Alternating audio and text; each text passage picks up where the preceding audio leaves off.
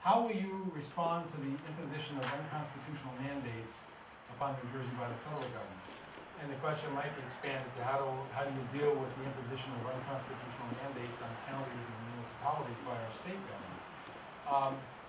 They're unconstitutional.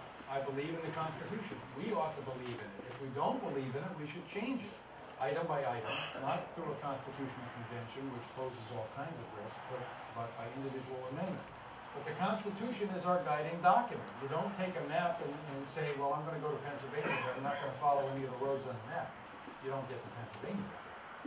So I think we need to follow the Constitution, and if we don't like a particular provision, let's convince enough Americans to change it. Otherwise, let's follow it. That's where I come from.